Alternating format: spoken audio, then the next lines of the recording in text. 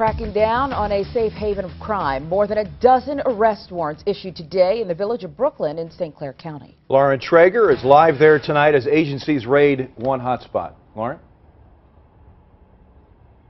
Well, guys, it was the Brooklyn Police Department here that actually requested outside help to deal with what they say is a very serious violent crime problem in this community, but one that does have ripple effects to other surrounding areas. Now, today, the Illinois State Police, U.S. Marshals, and Sheriff's deputies busted into a business called S&L Rub.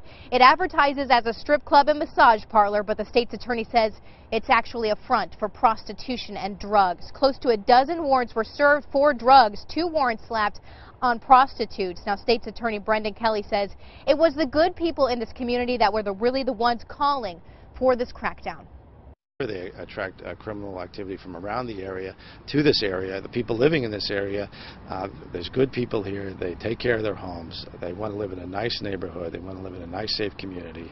And some of these establishments, because they don't do things by the book, they don't do things according to the law, they are a magnet for other types of criminal activity that can put this community at risk and put the people in the community at risk for violence.